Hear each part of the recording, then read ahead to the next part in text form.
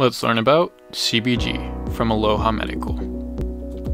CBG is a non-psychoactive cannabinoid, nicknamed the mother of cannabinoids.